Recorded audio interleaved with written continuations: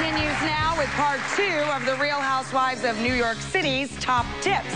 We've had 3, we got 3 to go. Michael Buffer, who's next? She has showed the entire country that money can't buy you class, and now she's going to prove it. Delivering an advanced course in etiquette is the one and only Countess of Cool, LuAnn de Lesseps.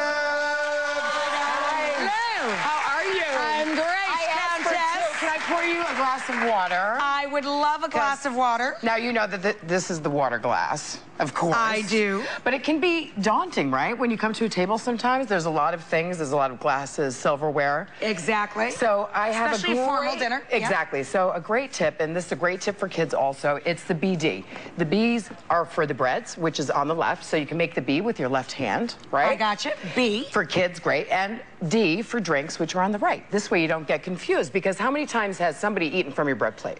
Often. Lots. Often. People of every age, like people in their 40s and 50s. I'm like, you're like, that's mine. Yeah, exactly. Indeed, what a great way to train the kids. It's great for the kids. They remember it, and it's a great tip for everybody. It's just super easy. It's super easy. I get a drink out of it, and you get a drink out of it, and I'm going to have a drink, too, actually. I'm going to use this glass over here. So the other glasses, which are on the right, always glasses on the right. The bigger of the two is your red wine glass. Correct. And the smaller of the two is your white wine glass.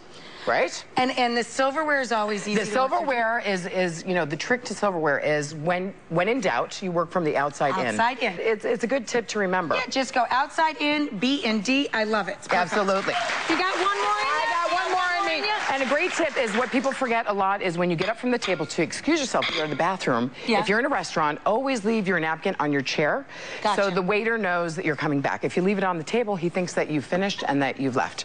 So this is one thing that people forget all the time. That's a big, easy. It's a big one, but it's an easy one and one to remember. Love it. She helped us at tabletop at home and away. Now that's going to be tough to top. We'll see, though. We got 2 housewives next. Who's up next, Michael? Cheers. Cheers.